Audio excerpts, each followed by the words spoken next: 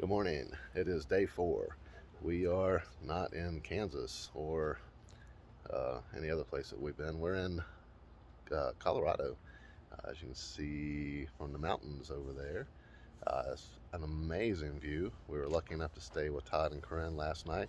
Good morning. She's had her coffee. It's safe to talk to her.